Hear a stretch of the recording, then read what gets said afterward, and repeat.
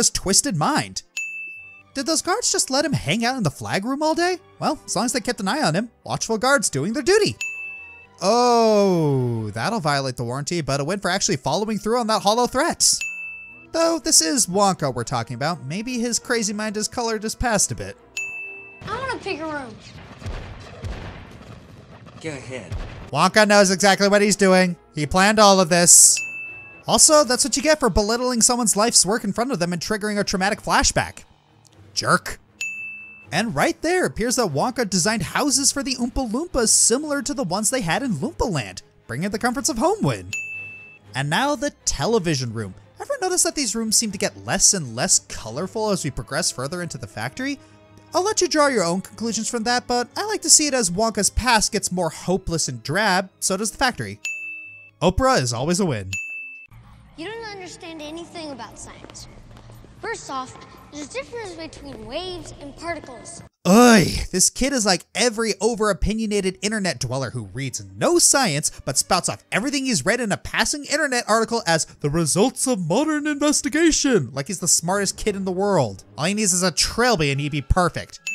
Also, someone's never heard of wavicle theory, poser. Also, Sprach Zarathustra is always a win. And it fits, as a funny parody of 2001 happens immediately after. And it raises a lot of funny questions if the monolith was a Wonka bar the whole time. Thanks for that, Tim.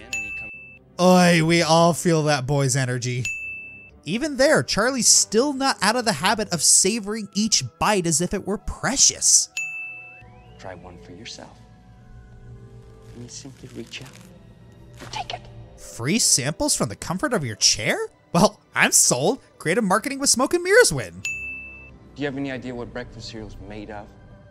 It's those little curly wooden shavings you find in pencil sharpeners. Won't deny, I thought that at one point in my childhood. How does this movie see inside my childhood brain? Don't you realize what you've invented? It's a teleporter. Also anti-gravity, and finally, an explanation for why Wonka Vision is so great. In the original, they talked it up and said it could change the world, but they only seem to care about the TV part of it. And this kid's in line for a Darwin Award.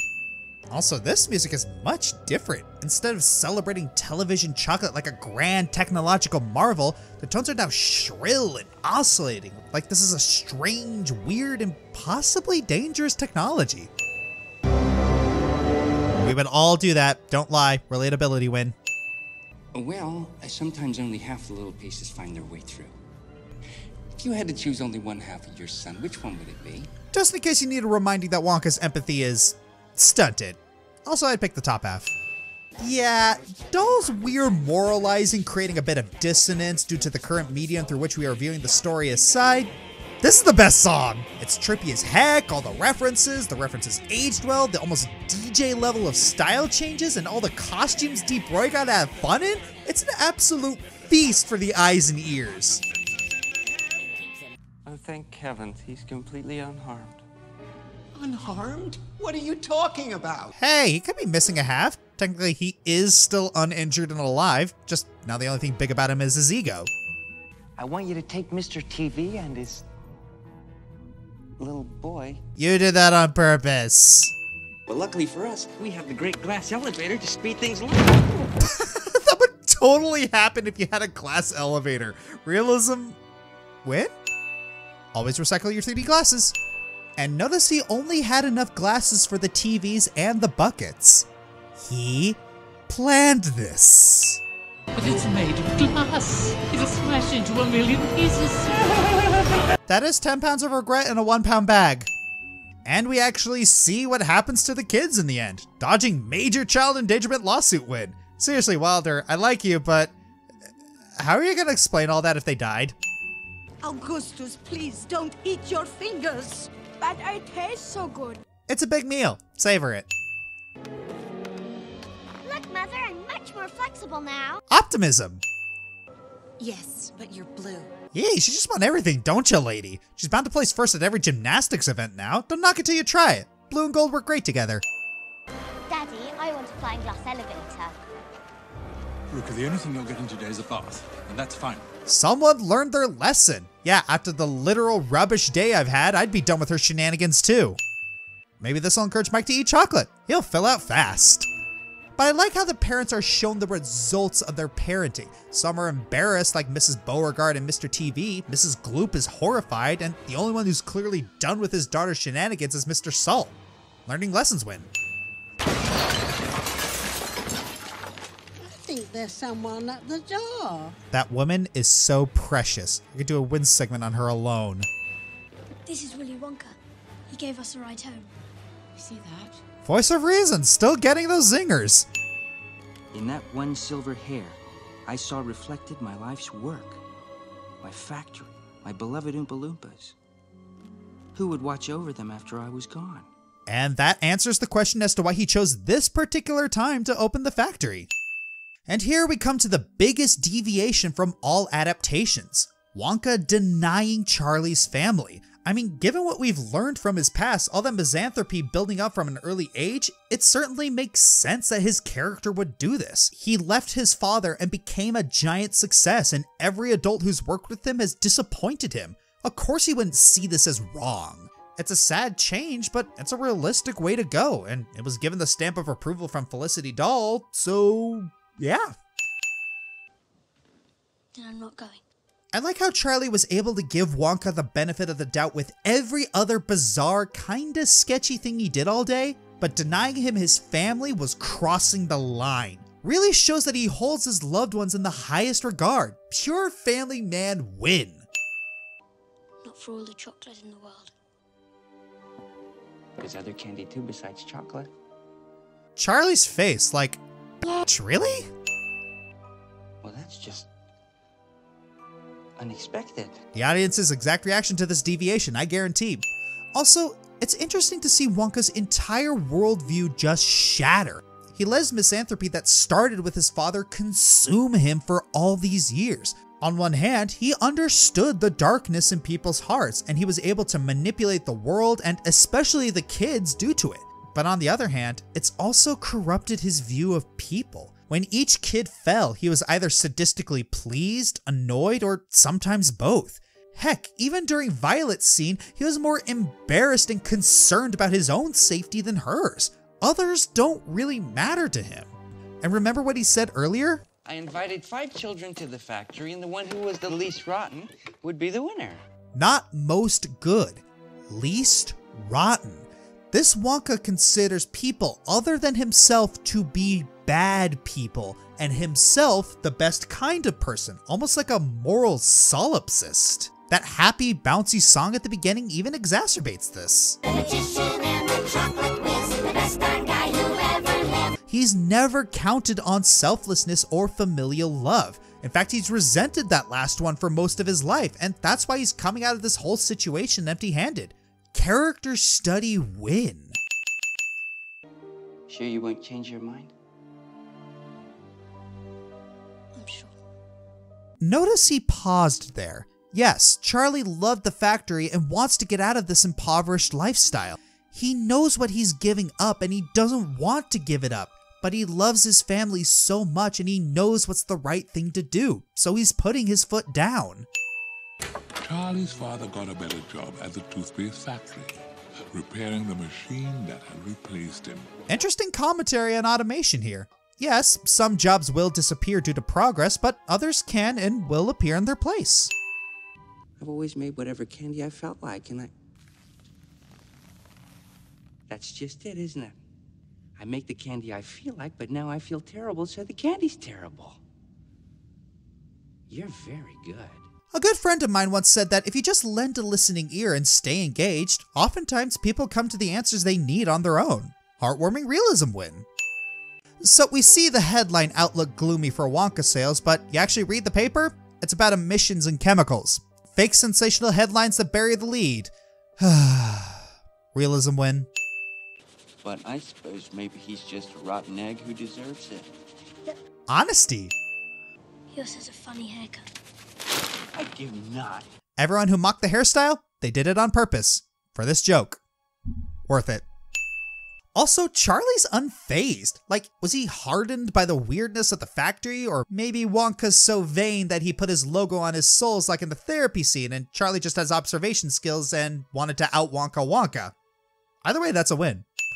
You know, they're always telling you what to do, what not to do, and it's not conducive to a creative atmosphere. You just don't get it, Mom. Stop trying to change me, Dad. Usually they're just trying to protect you because they love you. Charlie is such a good boy. Must protect. And Wonka's reaction. Ugh, just because you're correct doesn't mean you're right. Gosh. Ask who? My father? No way. If my dad was Christopher Lee, I'd be apprehensive too. You want me to go with you? Helpfulness win.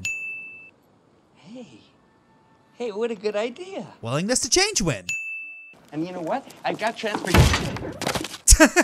Pain is hilarious. Oh, so he did move the whole building. I have several questions, mainly about the logistics and how petty and spiteful that father was to do that, but then I'm reminded that this is a world of fantastics, and I'm still not wholly convinced that this isn't colored by Wonka's mind. Let's see what the damage is, shall we? Call back to traumatic flashbacks win. Even though he disapproved of his son's business, he still loved and supported him from far away. I like how this shows that love can help people change. Earlier, we see how controlling and domineering he is. No son of mine is going to be a chocolatier. And like most controlling parents, they do not approve of any act of rebellion. He even went so far as to move the entire house away.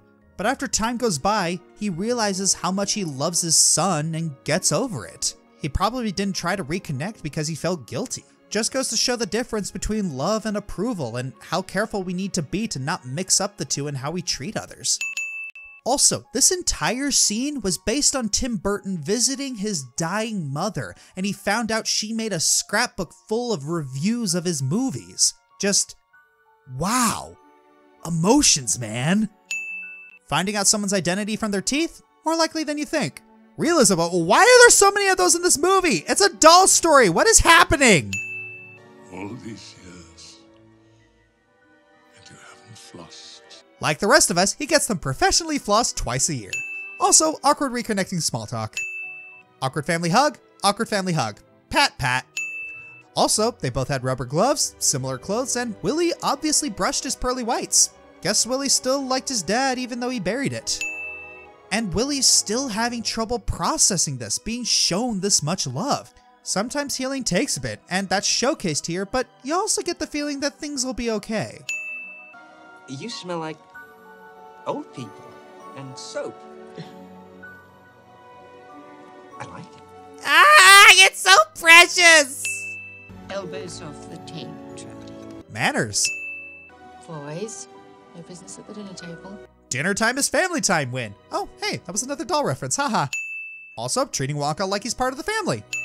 Recreating winter with powdered sugar, only in Wonka's twisted mind. Life had never been sweeter. I'm taking off a point for that one. Let's get this out of the way. This movie is not Willy Wonka and the Chocolate Factory with Gene Wilder. It's not supposed to be. Despite the changed ending, it's a more faithful telling of the story. Fun fact, Roald Dahl did not like the 1972 Stewart version of his story starring the late Gene Wilder. Rest in peace, both of them. Mainly because Dahl was constantly shunted out of making decisions. He's credited for a screenplay that was actually written behind his back, he didn't get the choice he wanted for Willy Wonka, and his entire story was changed without his consent. Lissy Dahl was very protective of the story as a result, and only trusted it in Burton's hands after the whole Bucket's house thing. I know a lot of people love the original Willy Wonka movie. I do too. I just love this movie more for many reasons. First is Willy Wonka. Not only is this a more realistic take, I like the exploration of the character. Does he have the same amount of charm and whimsy as Wilder? Of course not, but he wasn't supposed to. Johnny Depp was doing his own thing. And I love how weird he is. Depp is having so much fun being this child in an adult's body. He's awkward, he's cringy, and I love every second he's on screen. I also love how diabolical he can be. How much of this did Wonka plan? How much did he improvise? And how much were just happy accidents?